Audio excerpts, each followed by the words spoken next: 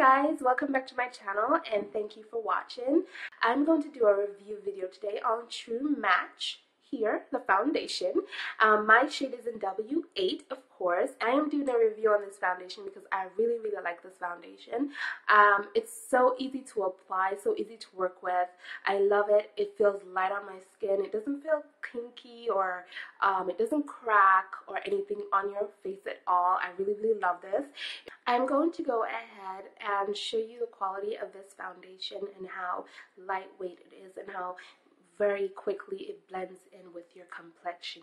So I'm just going to take a little bit because I don't want to do too much with this. So this is what happened to me. I'm just going to take a little bit and I'm just going to like blend it in.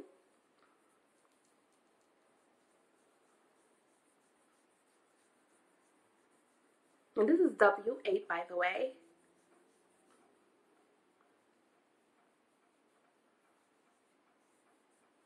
And basically that's how it looks on my skin tone. Very nicely done, very light, and it actually dries quickly. Not too quickly, but just in the right time.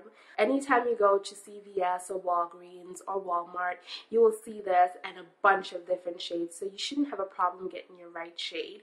I just like to go a little lighter than my skin tone because my face is actually darker than my body, so I actually always go a little lighter just to blend everything in, you know what I mean? So yeah, I love this foundation. I give it definitely an A+. This is definitely my go-to foundation. This one and the L'Oreal High Intensity Pigments, which I love, and you can just tell the difference. This one is a little darker and this one is a little lighter, and it's just so good. I just love them both. I'm so happy with them.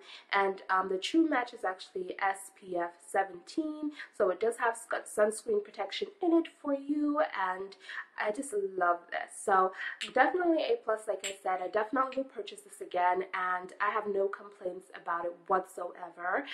It doesn't break me out on my face, doesn't give me crease lines or anywhere like that. It just lasts up long. I never wore it for 24 hours. Not that it says 24 hours, but it is really good. You know what, funny thing is, I never really had a problem with the L'Oreal foundations at all. These two are L'Oreal. That's pretty funny that I like those two and they're from L'Oreal. But I hope this review was really helpful for those who want to purchase the True Match and not too sure about it. It's very gentle on your skin, but it's a really good foundation, very affordable, and I'll definitely buy it again like I said before.